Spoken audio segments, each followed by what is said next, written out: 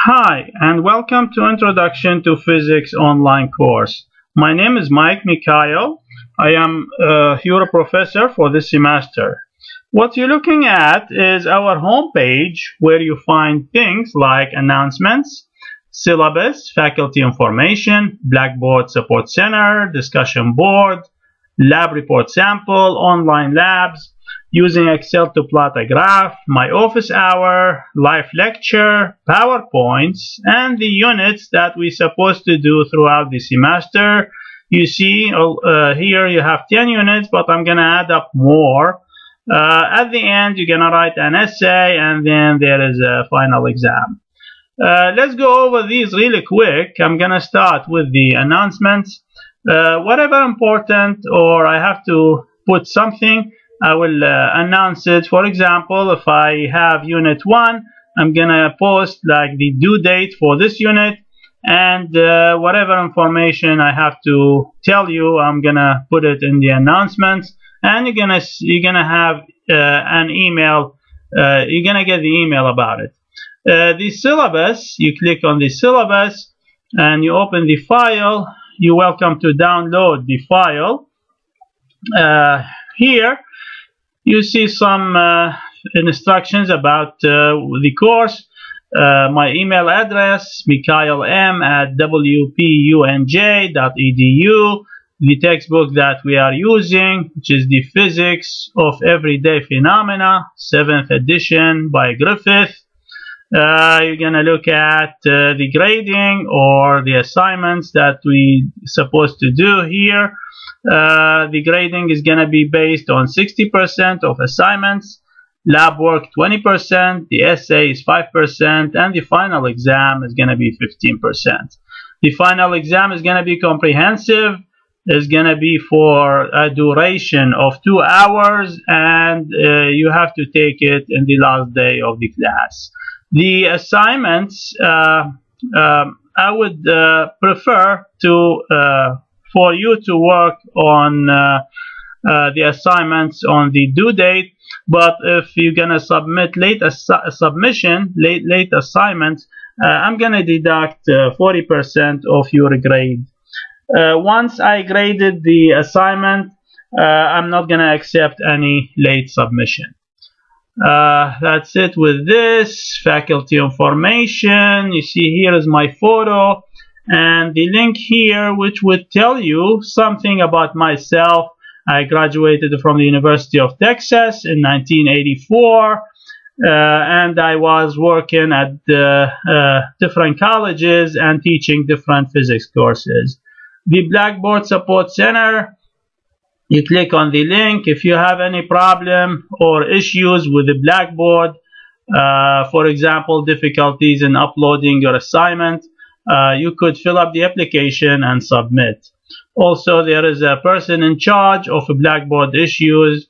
You can email that person. The discussion board is an important part in our course, and usually I create a forum based on 2 things, lecture discussion and lab discussion. For Unit 1, you're going to see that, and also same thing with Unit 2 and other units.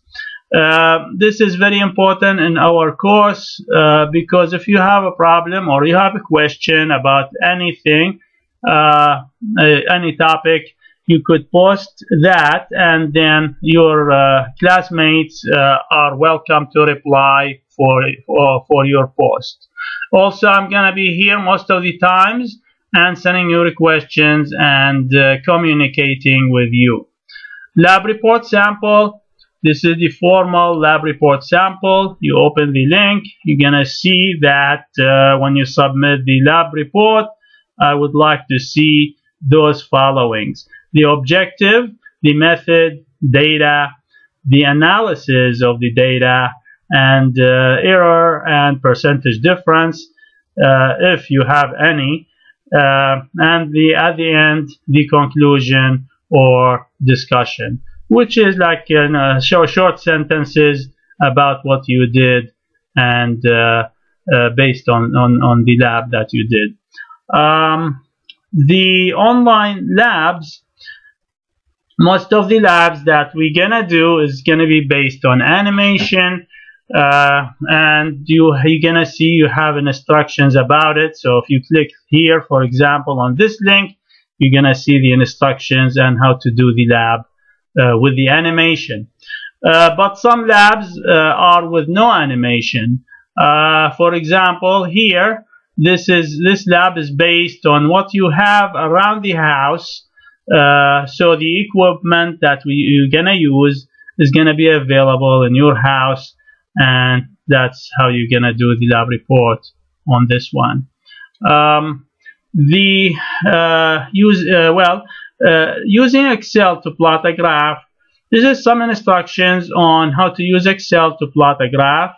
So this would help you with the online labs, basically, because the online labs usually you're going to have a graph related to some of the experiments. The office hour, I'm going to be available for you from 11 a.m. to 12 noon, Mondays, Wednesdays, and Fridays. So you're free to log in and ask me whatever questions you have on any topic. Live lecture. I have some live lectures here. When I was teaching this course face to face, I recorded some of my lectures and I posted here. I'm gonna post more of those on the live lecture. PowerPoints for every chapter. You're gonna have a PowerPoint about it, and you are free to download the PowerPoints. The units, as I mentioned, you're gonna see 10 units. Let's go over this really quick. Unit 1.